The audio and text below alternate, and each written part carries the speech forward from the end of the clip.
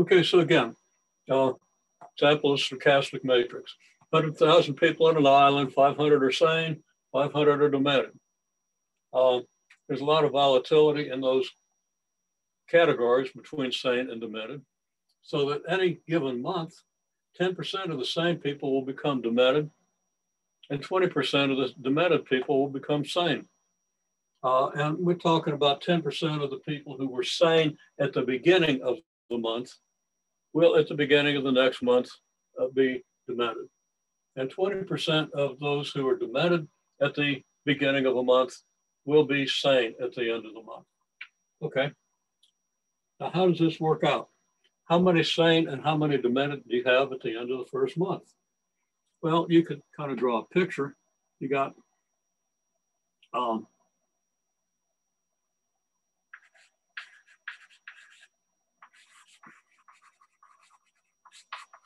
sane, you got demented.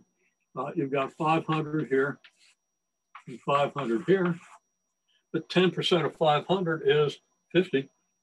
So you're going to have 50 going over to here, and 20% of 500 is 100, and you're going to have 100 coming back over here, which means that you're going to lose 50.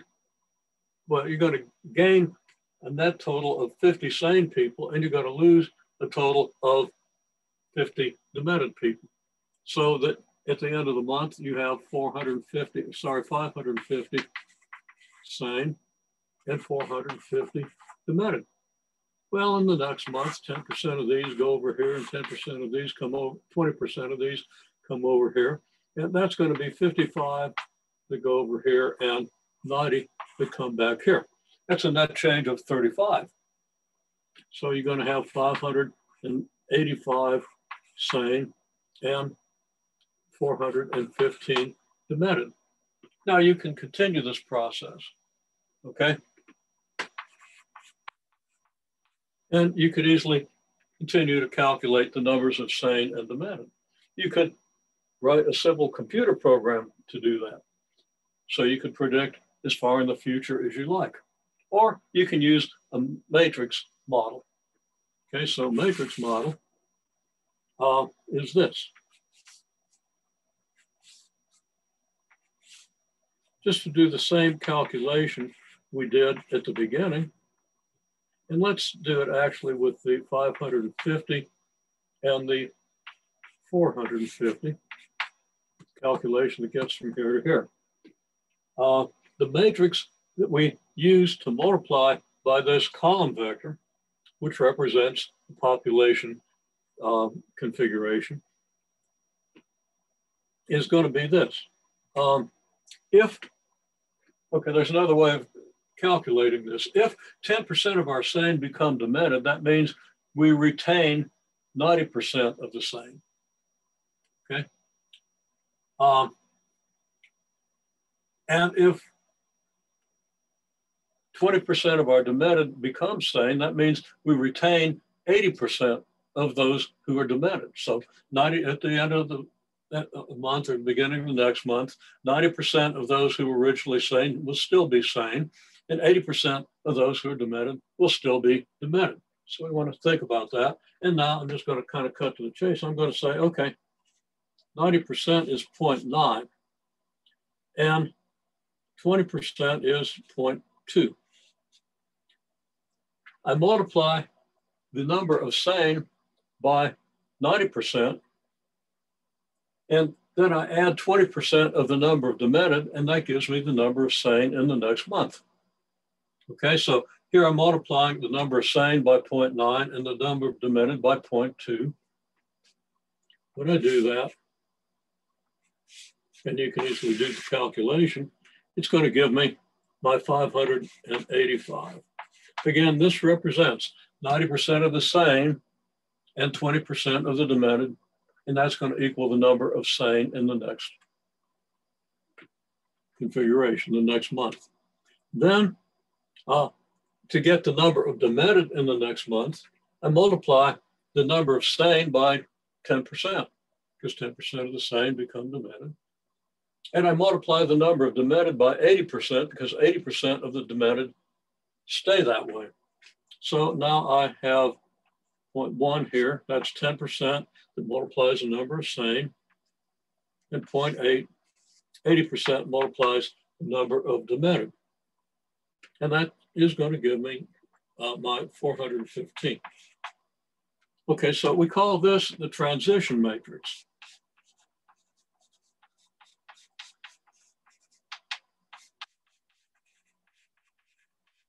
And we note, and this is a characteristic of stochastic matrices, that the columns both add up to 1.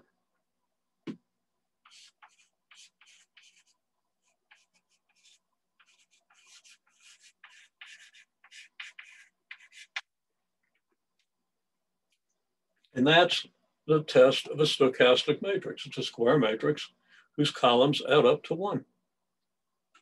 Okay, well,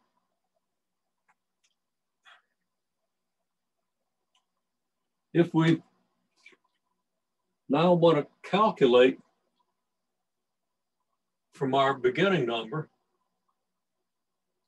we want to calculate this number. Okay, so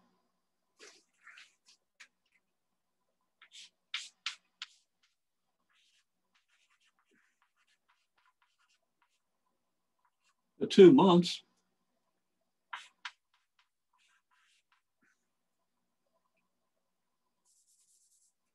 I'll just say the configuration, by which I mean the column vector, represents the number sane and the number demented.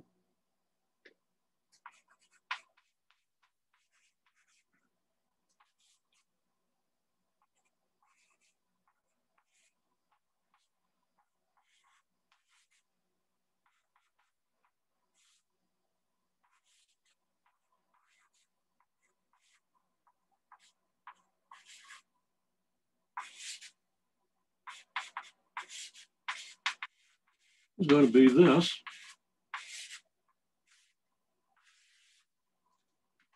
In parentheses, I've got the calculation I would do on the original configuration.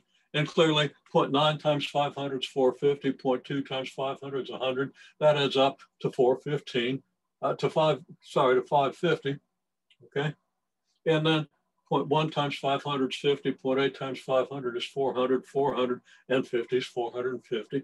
So this calculation gives me this result. And then when I multiply by this, well, that's going to be the same as this calculation. Well, but associativity of matrix multiplication, this is the same as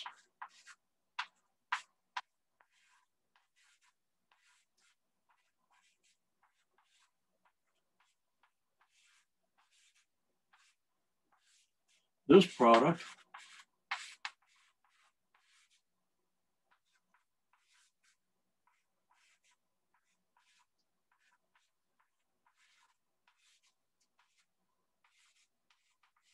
and then the same as this. In other words, to get the number in the second month from the initial number, I can just square the stochastic matrix and multiply it by my population configuration. I'm going to get the result. And that's going to give me, again, this 585, 415 that we get from this calculation. If I want to know what the configuration is after 100 years, multiply by the 100th power, or 100 months.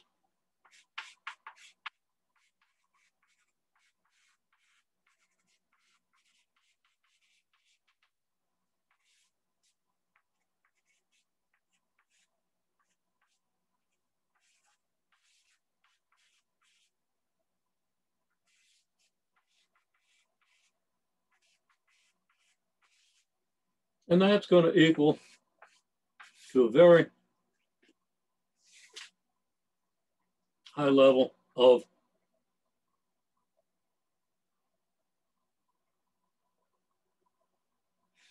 precision, 666.66 and a bunch of sixes.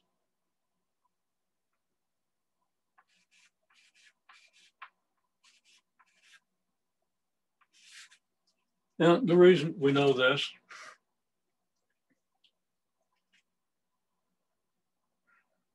well, yeah, don't have time to do that. Okay, we can verify that this will be 2/3 of 1,000, this will be 1/3 of 1,000. Okay, because 90% of this is equal to 20% of this. Okay, and I said that wrong. 10% of this is equal to 20% of this, which means if you had these two numbers, the 10% here that go over to here will exactly balance the 20% of this that comes over here. Okay, the 10% of the sine will equal 20% of the mode.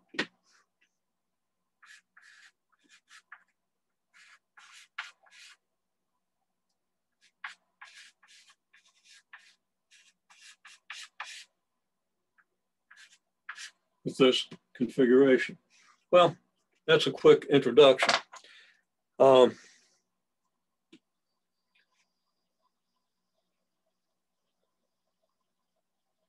When we learn about eigenvalues and eigenvectors, we can actually prove, and we will do it, why this converges the way it does.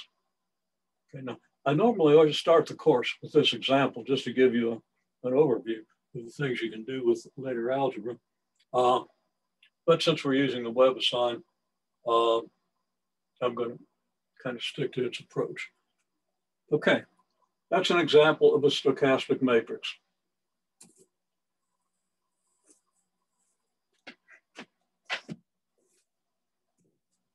This isn't the prettiest board, and I don't think there's anything I can do about it.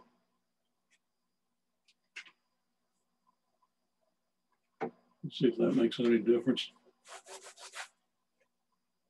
Kind of does. Anyhow, we're going to have to use it. Don't have time for it to dry. It's 43 degrees in here. Take it 10 minutes at least. Okay. Well, that's one topic. Now, one other example of a stochastic matrix. Suppose that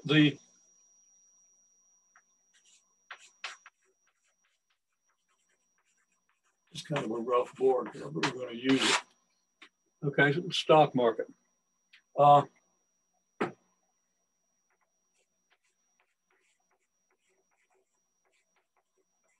And here's the situation. If it's up today, then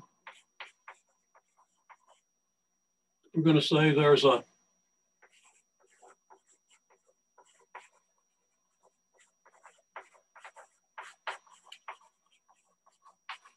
60% chance that it's up tomorrow.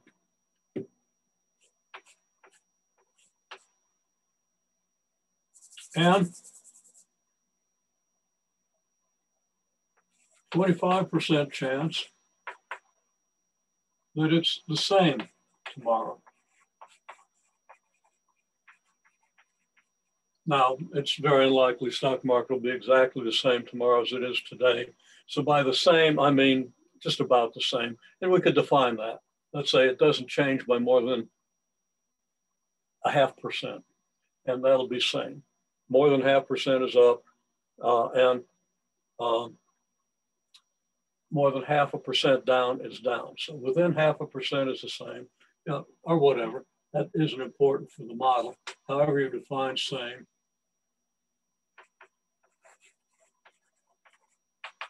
And a 15% chance that it's down tomorrow.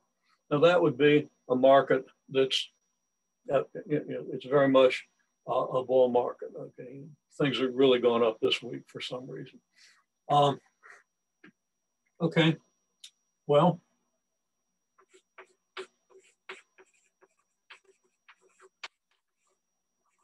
I'm going to do a pretty weird model here. If the same today, we're going to say that there's a 70% chance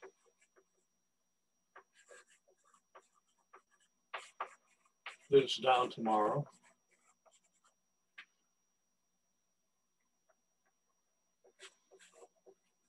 %10 chance that it's up tomorrow, and a 20% chance that it's same. And I should probably keep these in the same order, 20% here, 10% here. This will be the same. And this will be up. Okay. And then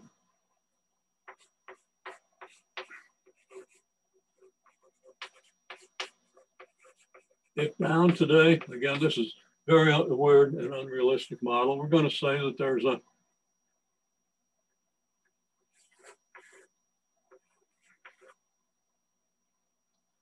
80% chance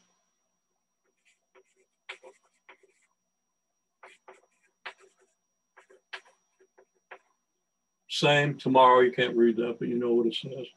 And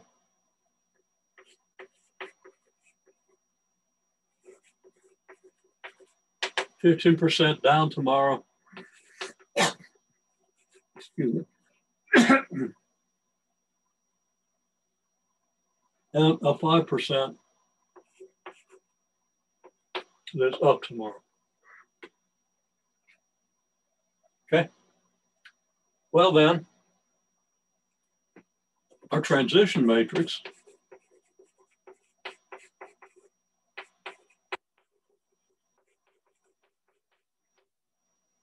going to look like this. Now,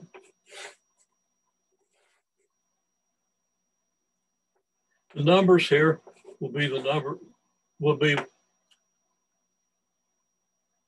the probability that's up, probability it's the same, probability that it's down. Okay, let's look at these percents. 60% chance that it's up tomorrow. So the first row of my column matrix here, of my configuration matrix, is going to be the number that's up. So I want to put the numbers here that I multiply by the up, the same, and the down, the probabilities that I use to multiply the up, the same, and the down. We'll have to go in this row. So we'll see in a minute. Okay, 0.6 here, 0.25 here, 0.15 here. Okay, this means that if I multiply this row by this column, I get 60%. There's a 60% chance that if it's up, it's going to be up tomorrow. A 25% chance if it's the same, it's going to be the same tomorrow. 15% chance that if it's down, it's going to be up tomorrow. And it's not 15, it's 5. So 0.05. Okay. Then I calculate the number of the probability it's going to be the same tomorrow is going to be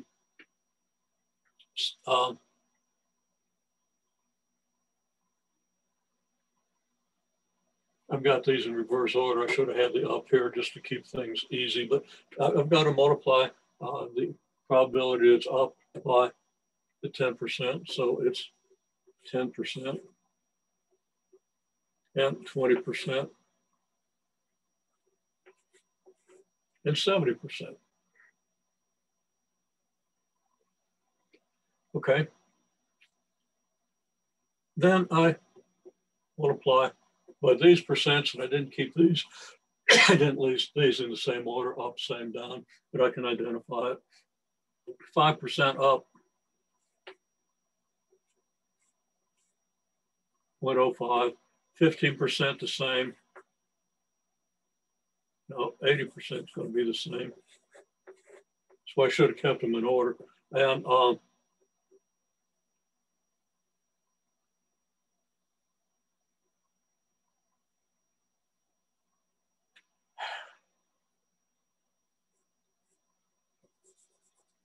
back here, when I did this 0.15, I was looking at this number instead of this number. Just caught it out of the corner of my eye and took, okay. This should have been 15. And the 0.05 was here, the 0.80 is here, and the 0.15. No, got those in the wrong order. You gotta be careful.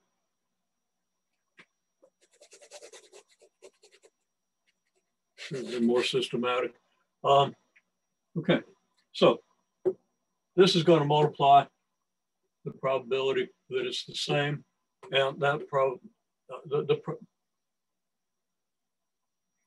this row is going to tell me the probability that it's down tomorrow. So this row is going to multiply these things and give me the probability of down.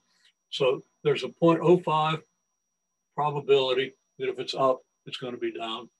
Then I want to multiply this number by the probability that it's same, this probability by the probability it's same. That would be the 80%.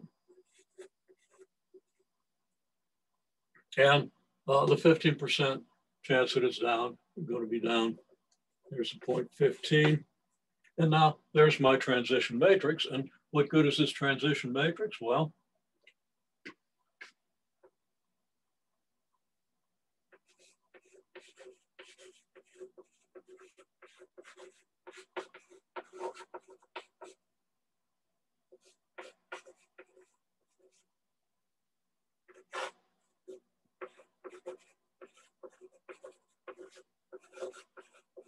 if it's up today, then the up, same, down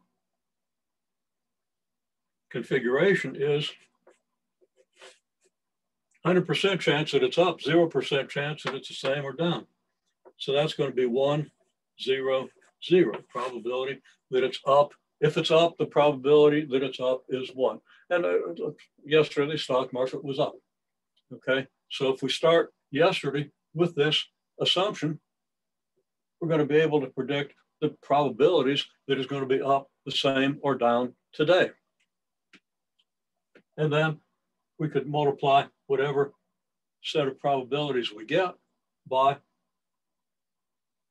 the same matrix to find out the probability that it's going to be up or down or the same tomorrow. So let's just do that for a couple of steps. So we do the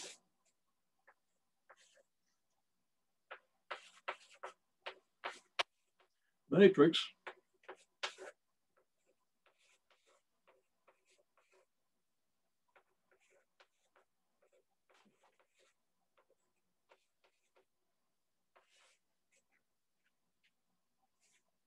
Now something's wrong here.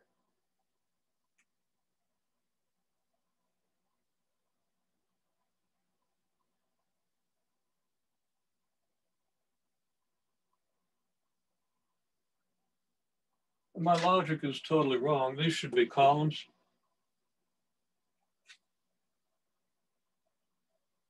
And my interpretation is wrong.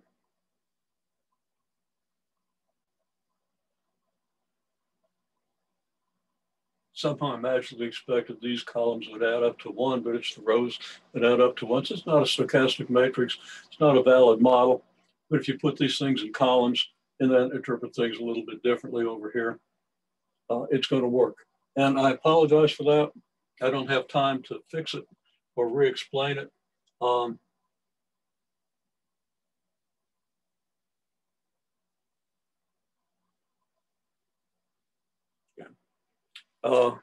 going to have to move on to the next topic.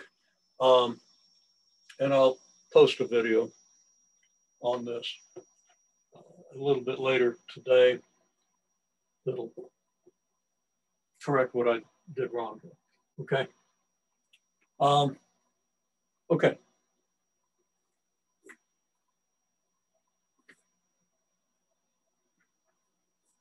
Okay. Well, you'll find that the homework is going to consist of a couple of problems that ask you, is this matrix stochastic? And you have 2 answers, yes or no.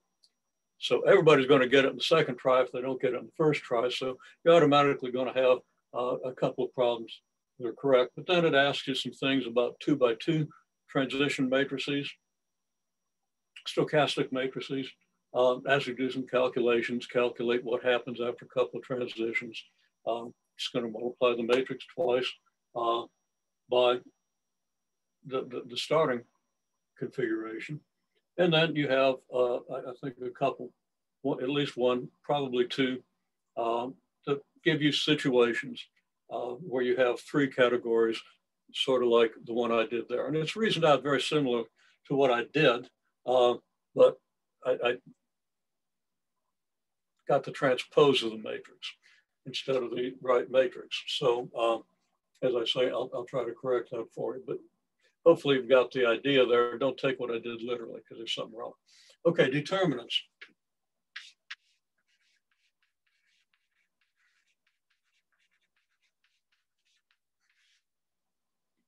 Now this is moving on into chapter 3. In chapter 2, we're saving the section on applications, and later in the course, after we've done a lot of stuff with the matrices, and you will have seen some applications in the homework, then we come back and do the application sections when we have a bigger perspective. I find that that tends to work better than just diving into the applications right now. You might want to read the section on applications if you have time. Gives you,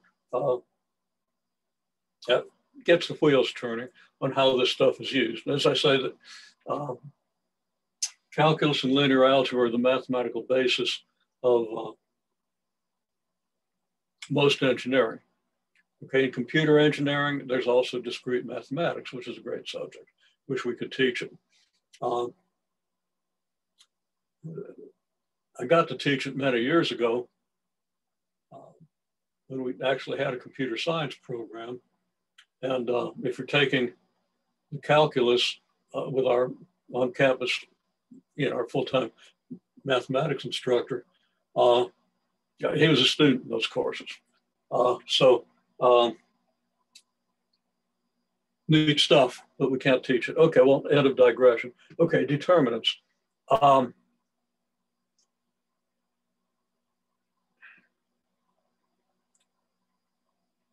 just going to define the determinant of a 2x2 matrix, okay? So the determinant of the matrix A11, A12, A21, A22 can be written with something that looks like absolute value symbol, okay? A11, A12, A21, A22 with something like absolute value signs around it. And that simply equals these numbers multiplied minus the product of these numbers. Okay, so it's a product A11, A22 minus A12, A21. Example, the determinant of the stochastic matrix that we looked at previously is 0.9 times 0.8 minus 0.2 times 0.1, which equals 0.72 minus 0.02, which equals 0.70. Now this tells you something important about how that stochastic matrix operates. It tells you that if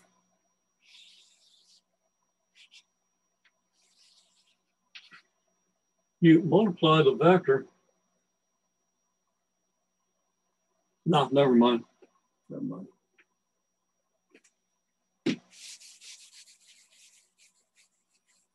Okay. I'll write it real.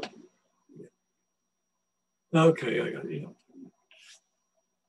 It tells you that if you have a set of vectors of equal length around a circle,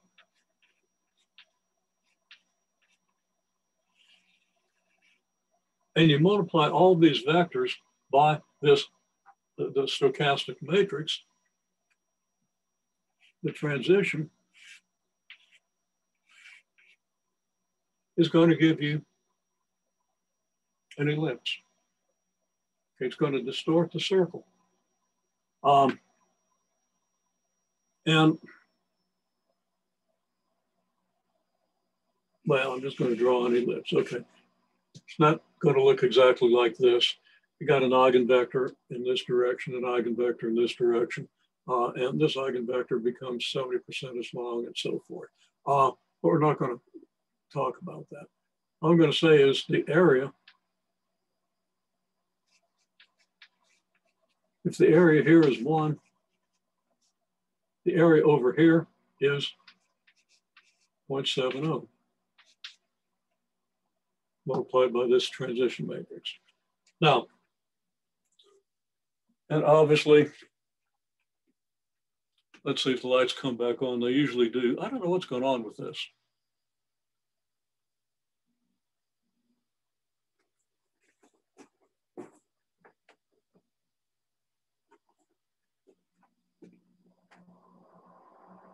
But I suspect that the space heater that I'm running over here, in addition to the other things I've got plugged in, is straining the system. But it happened again. I don't think it's happening in the rest of the house.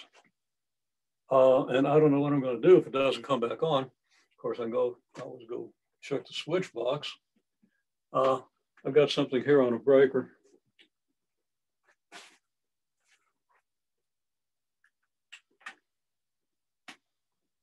Not helping.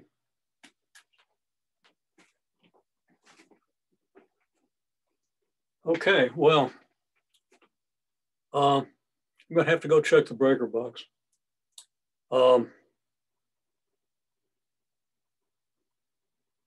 Maybe check the rest of the house, see if anything else is off.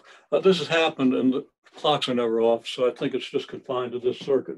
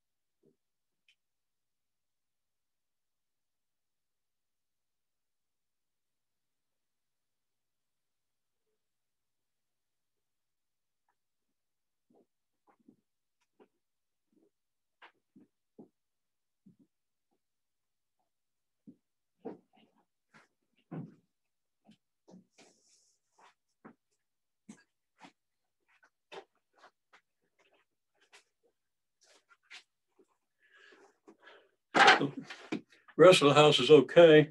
I don't see anything in this breaker box. It might be well, let me play around just a little bit. Give me about 2 or 3 more minutes.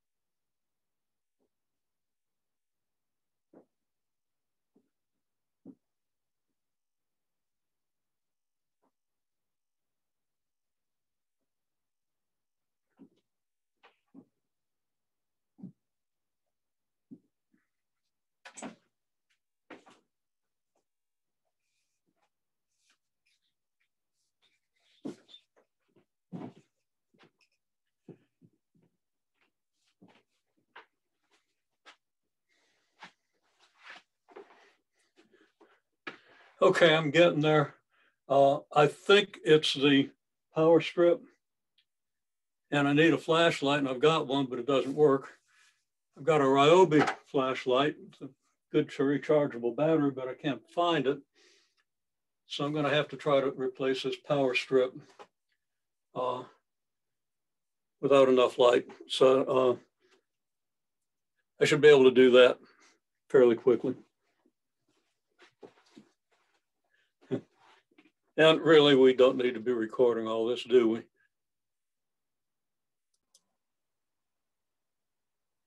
Okay, we had an interruption there. Had a power failure. Just had to replace a power strip. Took a few minutes.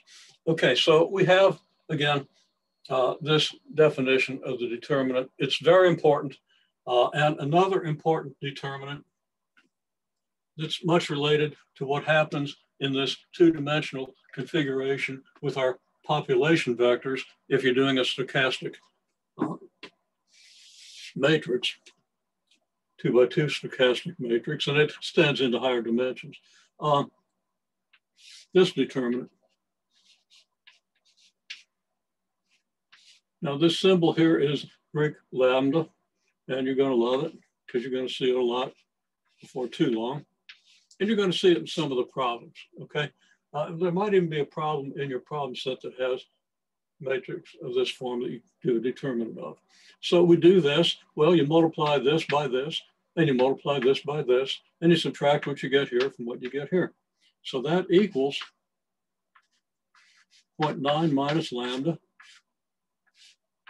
times 0.8 minus lambda minus 0.2 times 0.1, which equals lambda squared minus 1.7 lambda plus 0.72 minus 0.02, and that becomes lambda squared plus 1.7, just one in there, please, lambda plus 0.72. Not 0.70.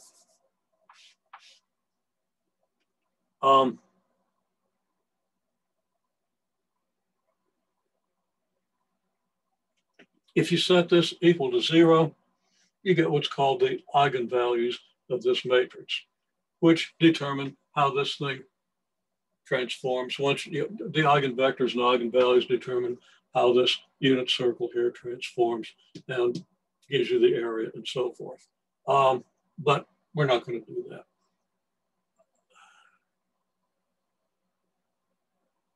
Okay, so anyhow, there we have it.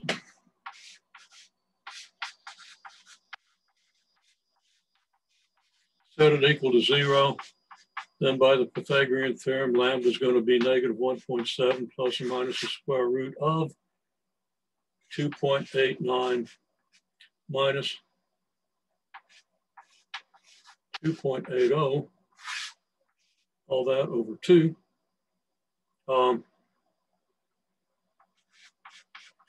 Etc. And something is a little bit wrong with that, but we're not going to worry about it. Okay. Something you're going to see that involves determinants. Now, we've got a determinant of a 2x2 matrix. How do we do a determinant of a larger matrix? A 3x3 matrix, let's say. Okay, so I'll just use absolute value signs.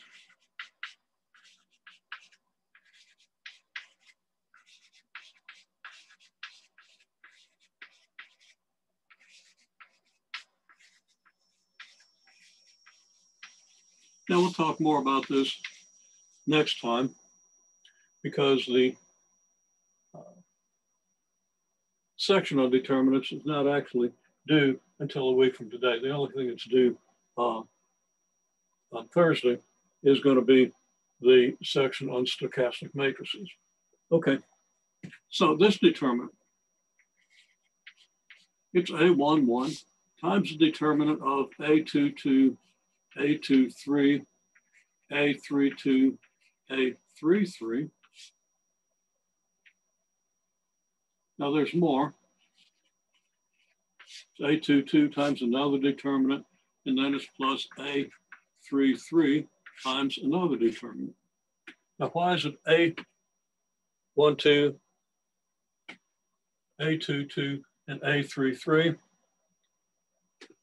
Well, actually, it could be any row or column of this matrix, but for now, we're just going to say, okay, it's the first row.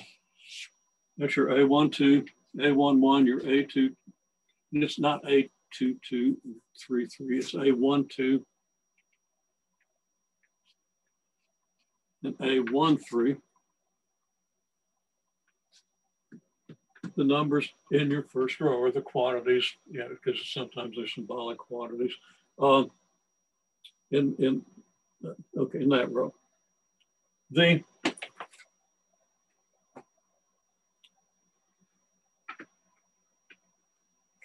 numbers here consist of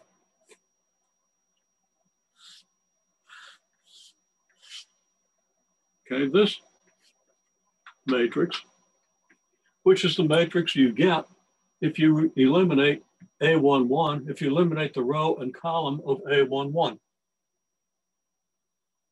Okay, so there's the matrix you get. If you eliminate the row and column of A12, well, you get these two columns. And they give you this matrix. And if you eliminate, there it is. No, I don't want to use that, sorry. If you eliminate the row and column of A13, that's what goes with this one. And the row and column of A13 give you this matrix. Okay, so we can easily write that down.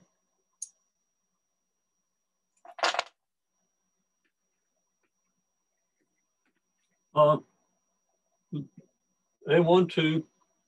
you eliminate the column and the row of A12, and you end up with this and this. So that's going to be A2, column A21, A31, and then A23 and A33.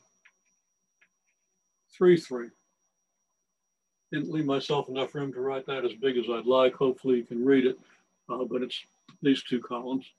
And then if I eliminate the row and column of A13, I get A21, A22, A31, A32. And what I've got is, I've got a set of permutations that, well, I'm not going to talk about that, but you might see some discussion of that in the book. What I end up with when I then expand these matrices using the rule for two matrices, when I calculate the determinant of each of these matrices, I'm going to get a number from every row and every column, okay? And I'm not going to work that out completely, but I'll go ahead and write out these determinants. This is going to be A11 times A22, A33 minus A23, A32. And that's going to be plus A12 times A21, A33 minus A23, A31. Okay, that's A21, A33 here, A23, A31 here. Okay, then it's going to, it's not plus, it's minus. There's the minus sign. And then it's plus A13 multiplied by A21, A32 minus A22, A31. Okay, now if you look at the products you get out of this, A11, A22, A33, well, that's the numbers in this diagonal. Okay, A11 times A23, A32, A11, A23, A32. So I'm selecting a number from each row and each column. And there's a rule as to how this goes. But in any case, that's your matrix. So that's part of the general rule that you use for calculating determinants of larger matrices. And we'll see how that works with an even larger matrix in a minute. I'm not going to give you the entire rule today because, next time we'll talk a little bit more about determinants and some properties of determinants. But I want to get you introduced to determinants so that we can do that next time. So I'm kind of splitting the 3 sections that are due next week. I'm kind of splitting those 3 sections in half, kind of doing half of the section on determinants. The other half of this section and the next section we'll talk about next time. Okay, well.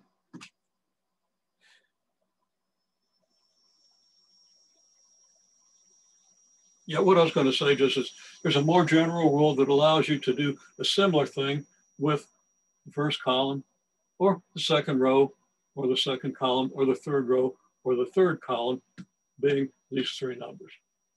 And the rule just depends on the sum of the 2 subscripts. Okay, if the 2 subscripts add up to an even number, then this is going to be plus. If the 2 subscripts add up to an odd number, then this is going to be minus. Now, we're not going to try to apply that. I'm not going to do an example of it right now. But once you do that, and then you define cofactors, which are these matrices, and everything works out kind of nicely. Right now, let's just get the rule down so we see how it works. Okay. See how my board space is holding up here. I'm gonna have to wash some boards before my next class.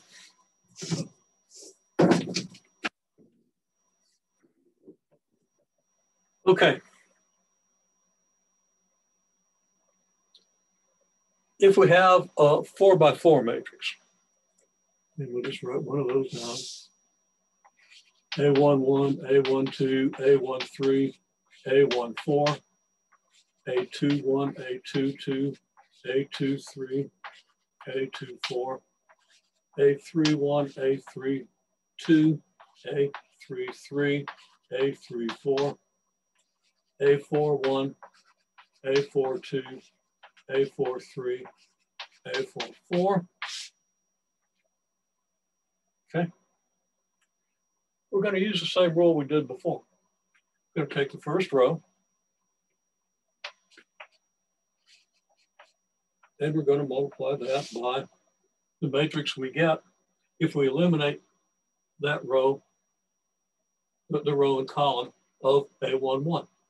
And that's, of course, going to be A22, A23, A24,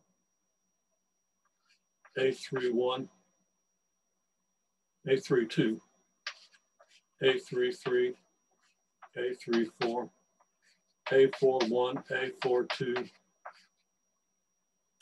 I know why I want to do that. Just want to start counting with 1. So I'm writing without thinking.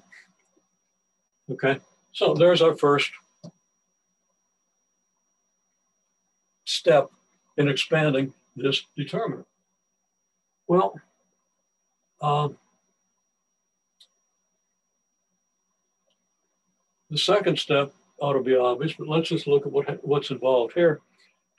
In order to evaluate this determinant, we've got to do everything we did before. We're going to have to do A22 times this matrix, A23 times the matrix consisting of this and this, and A24 times this matrix. Okay, and that's a bit of a mess because we're going to have to evaluate them just for this one. We're going to have to evaluate 6 2x2 matrices. 3 2x2 matrices, sorry.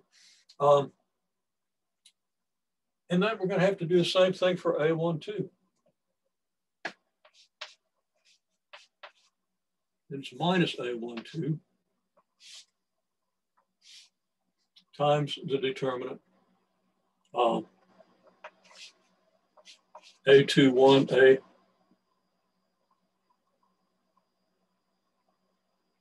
A23, A24, get the A31,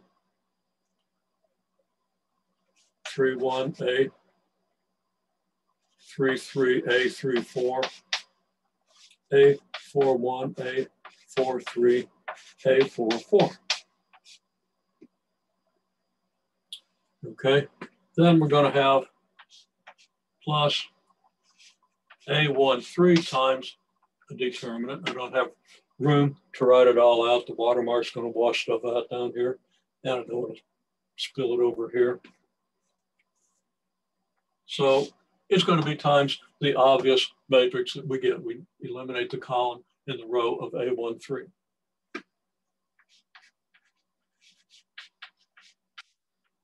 And then it's times A14, if you can read that, times the determinant, skinny determinant, obviously, that we get when we eliminate the first row and first column. When we eliminate the row and the column of A14. And it's going to be minus that.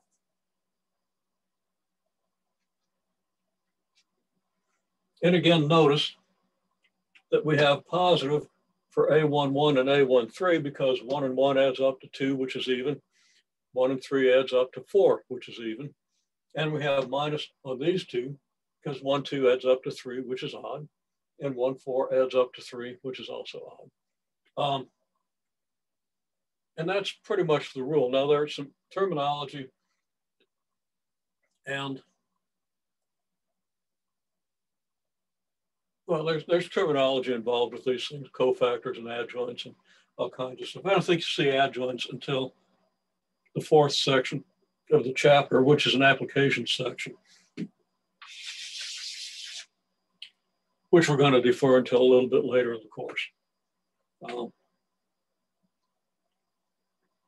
Okay, some properties of determinants.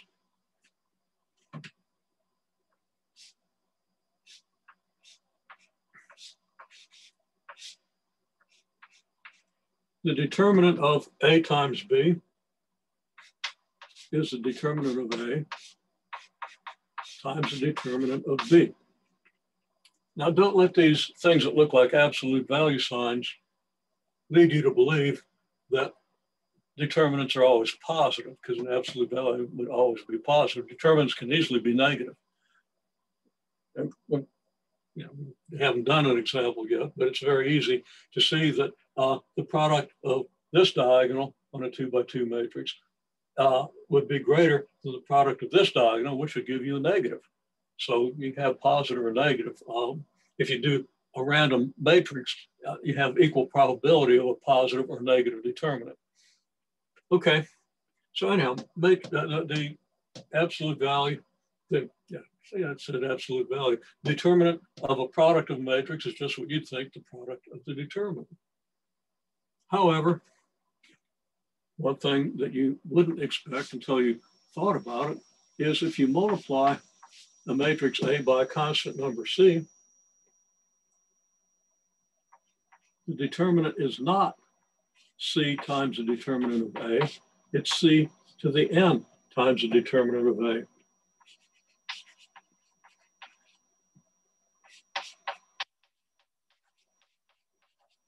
This applies where A is an n by n matrix. And let's explore this idea just a little bit. Okay, let's just take the matrix, let's do a stochastic matrix that we had before, 0.9, 0.1, 0.2, 0.1, 0.8. As we saw, 0.72 minus 0.02 is 0.70. Okay. Then what if we multiply all these numbers? Oh, let's just double them, okay? So 2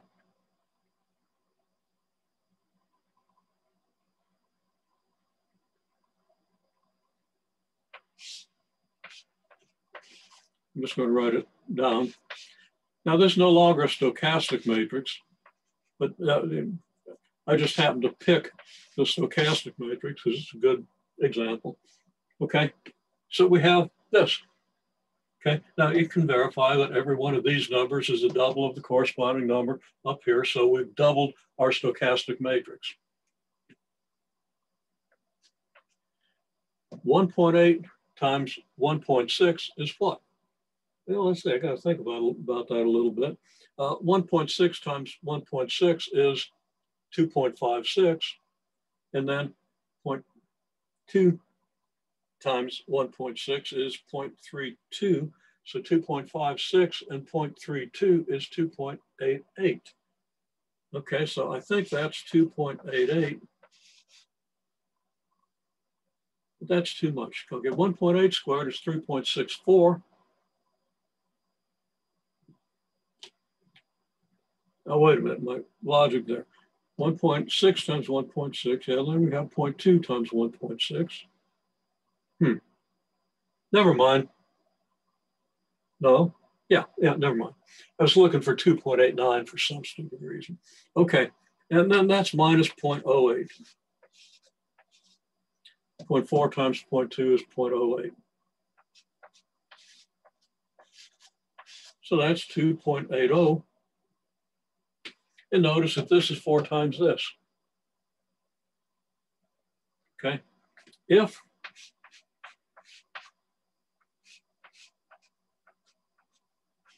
A is your stochastic matrix, the one, yes, same dimensioned matrix,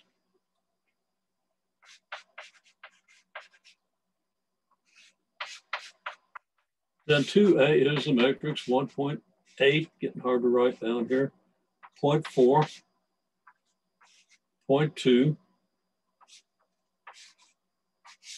1.6. Going to continue up here.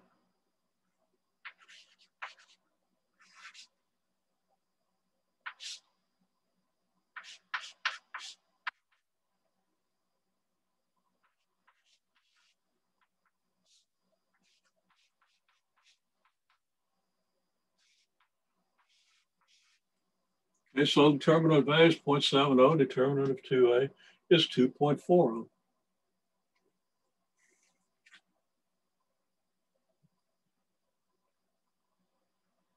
So determinant of 2A equals 2 to the second power times the determinant of A, which of course is 4 times the determinant of A.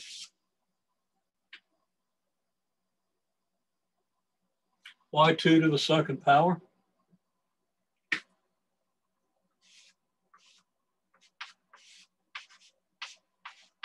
Two to the second is 2 to the n, since A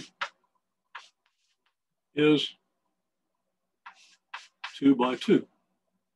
Okay, this 2 is what gives us this 2. Why did it come out 4 times as great? Well, because we're multiplying a number here that's twice as big as 0.9 by a number here. Well, look up here. We're multiplying a number here that's twice as big as 0.9 by a number here that's twice as big as 0.2. If I multiply twice this number times twice that number, I get 4 times the product of those two numbers, and that should be obvious. If I had 3 rows, then every term would be a product of a number in the first row times a number in the second row times a number in the third row. Okay, at least every number that we get in expanding a 3 by 3 matrix is going to include whatever C is as a factor, so that when we add up a bunch of products of 3 numbers, 1 from each column, that factor is going to appear 3 times, and we're going to then end up with C to the third, okay? And that should be kind of obvious. So I don't want to work it out in too much detail. I want to mention just a couple more properties, and then we'll talk more about why the properties are true. But it should be clear to you, if you think about it, that if every number in here is C times is great. Then since you're always doing products of three of these numbers and then adding them up, the product of three numbers that are all C times is great is C cubed times is great. In other words, if all these numbers were doubled, then we'd have products of three doubled numbers, which would give us a factor of 2 for each of those numbers. We'd have 2 to the third times the determinant. So it's kind of important to understand that. Okay. Now another.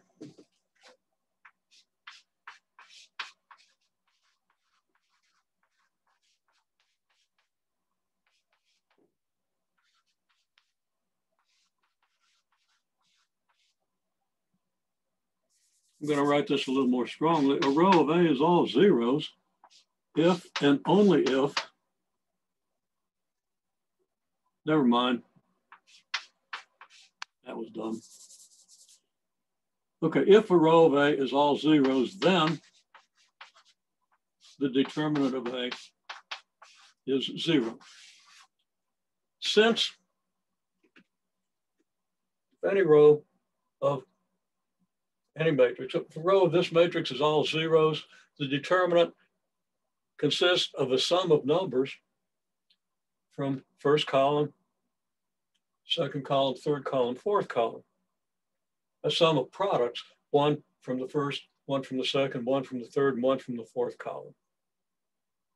Okay, well, if all the numbers in the third column are 0, then every product has a 0 in it, and you're just going to get zeros. And notice that if a row of A is all zeros, then A is non-singular. Now, A can be non-singular and not have a row of all zeros. Obviously, if one row is a multiple of another, then you're gonna get a determinant of 0. That's obvious for a 2 by 2 matrix. Okay, so that's an important property. If you switch a row and a column,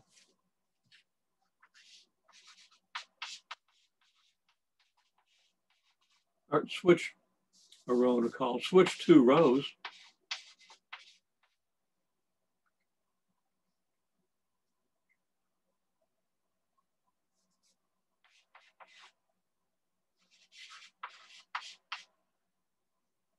to get a matrix, which we'll call A prime. That's not a derivative. You can do derivatives of matrices if the matrix consists of functions, okay? But that's not what we're talking about now. We get a matrix A prime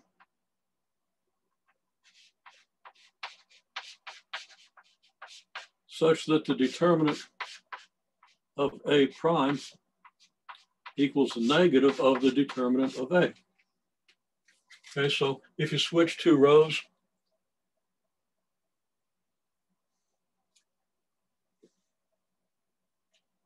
it messes up the subscripts in a way that causes the matrix to have the equal but opposite determinant. The determinant of the transpose of a matrix is equal. Well, you can't do the transpose of a determinant.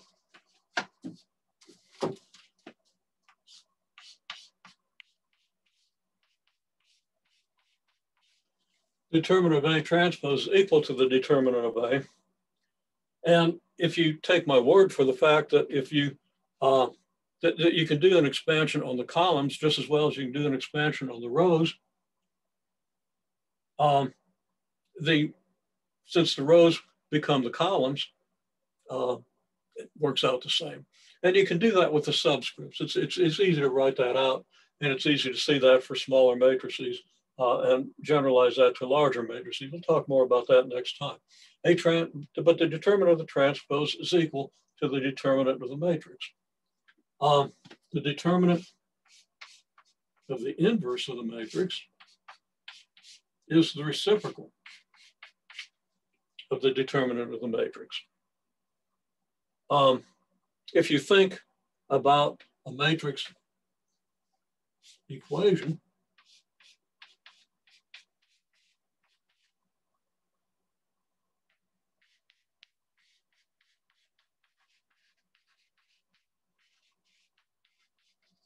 if A is non-singular, I didn't have room to write the whole word there, but non-singular, once you see non-sing, if you can read that, you know what the rest of the word is anyhow.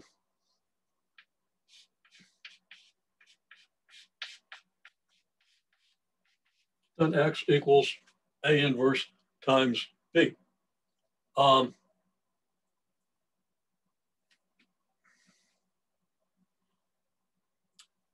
If you had an equation with just numbers, you know that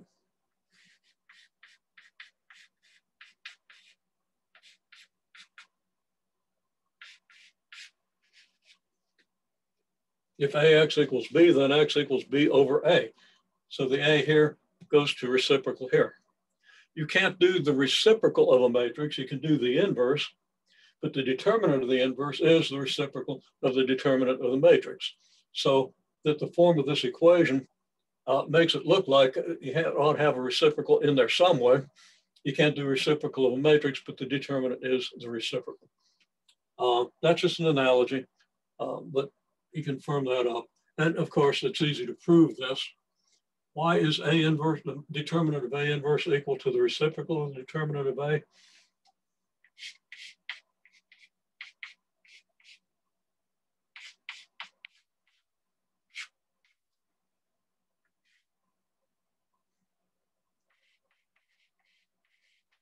Well, since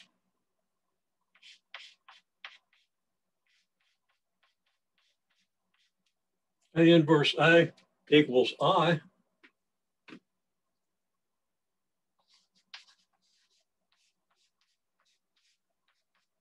and the determinant of your identity matrix is 1. And that's real easy to prove. You can verify it for yourself. Take my word for it. The determinant of the identity matrix is 1. Probably should have mentioned that a little earlier, but there it is. Okay.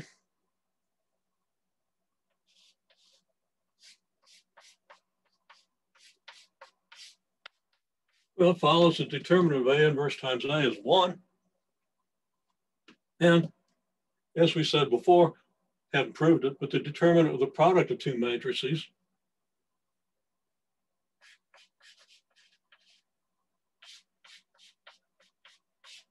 is the product of the determinants. And if the determinant of A inverse times the determinant of A equals 1, these are just numbers, determinants are just numbers, we can divide by determinants, then determinant of A equals the reciprocal of the determinant of A inverse. So once you prove that the product of two determinants has a determinant equal to the determinant of the product of two matrices is equal to the product of the determinants, you get this. Okay, well, we're out of time. We lost, what, 5, 6, 7 minutes to the power strip failure, but that's enough for today. If you digest all that and get at least those ideas into your head, and then, of course, work the section on stochastic matrices, then you'll be in good shape to go into further discussion of determinants next time, which hopefully will give you what you need in order to understand better and work the 2 sections that'll be due a week from today. Okay, so I have to move on to my next class. If you have questions, please email me. Got an unusually busy morning, which makes the power failure that great because I got to squeeze an important meeting in between 2 consecutive classes. Not this one and the next one, but the next one and the following one. So I've got to move on here.